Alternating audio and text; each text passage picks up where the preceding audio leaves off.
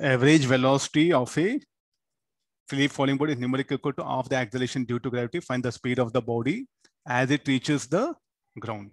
Okay, there are some good number of questions which are very generalized, not something.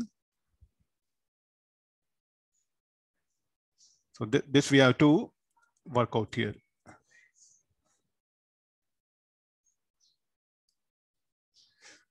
Average velocity of a freely falling body is numerical to half the acceleration. Okay, let me proceed here with the diagram. Average velocity of freely body is numerical equal to half the acceleration. Freely falling body. So the ball object is here. By the time when it falls to the ground,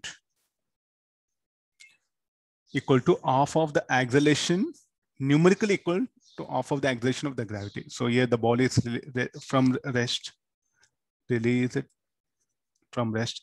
It will come and strike the ground. This is what we have to find out. The average velocity. Okay, let's do one thing. The velocity at any point. This is Vg, I'll write it. Come and strike the ground with a speed Vg. So the velocity of this, the velocity of this be at any time,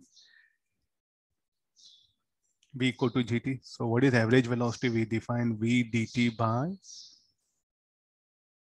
dt. So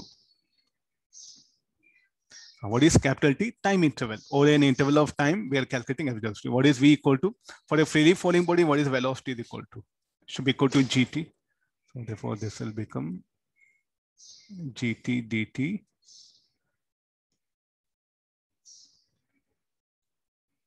g. This will become t square by 2 on integrating.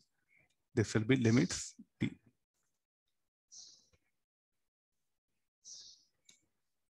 Okay, this will become gt by 2. The overall simplification of this, after substituting the limits, everything, this is equal to numerically equal to, is telling equal to g, given,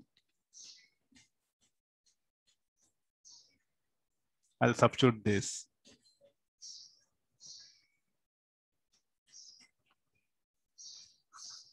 T equal to 2. So find the speed of the body as it reaches the ground.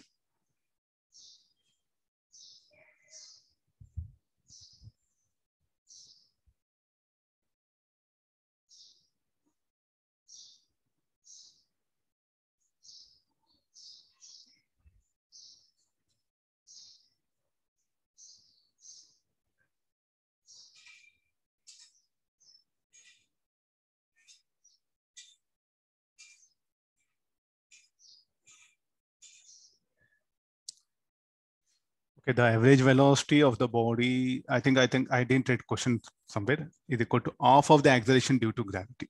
There is a, this half I didn't, okay, this is the given. So t equal to how much? 1 second. Now come for this. What is the time taken by the body to reach the ground? Vg equal to gt.